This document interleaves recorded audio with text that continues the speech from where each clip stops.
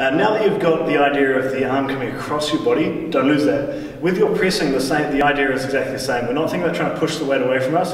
We're trying to make sure the shoulders are locked back and down the whole time, and we're trying to think about bringing the arm across. So as long as you can lock those shoulders back in place, we're trying to really lock that back there. Wrist stays again above the elbow like you were in your lat pull down. We're trying to make sure that your elbow stays directly above, or below, sorry.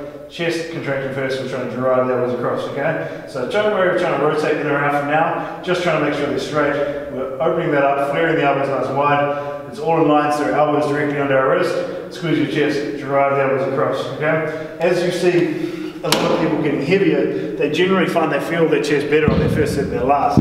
Generally this becomes because they start in a position where their wrist is above their elbow, they're feeling their chest nice and well there, and all they do is they put more weight in the bar, they just start bringing their hands in closer. So there's more secondary muscles coming in, there's more shoulders, triceps, whatever else to get the weight up. There's probably just the same amount of load, if not less, on the actual muscle. So keep that in mind where your wrist is in relation to your elbow, and just make sure that you can use that to your advantage maybe in volume phases, but for now I really want to focus on keeping that a little wider, keep that wrist above your elbow.